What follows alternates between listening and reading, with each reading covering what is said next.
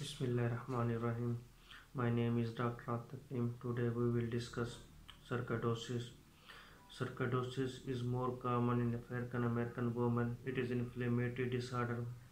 Most commonly affects lung but occur in whole part of body. Its etiology it is mostly idiopathic.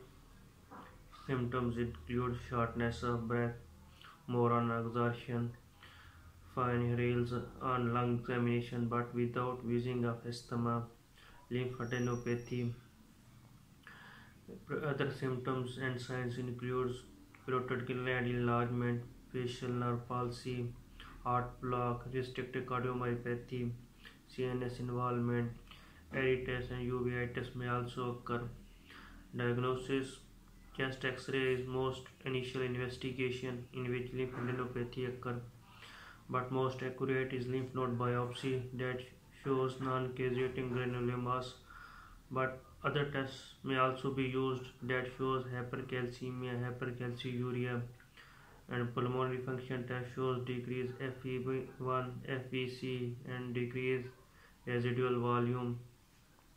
Treatment includes asymptomatic hilar lymphadenopathy does not require any treatment, but symptomatic lymphadenopathy shows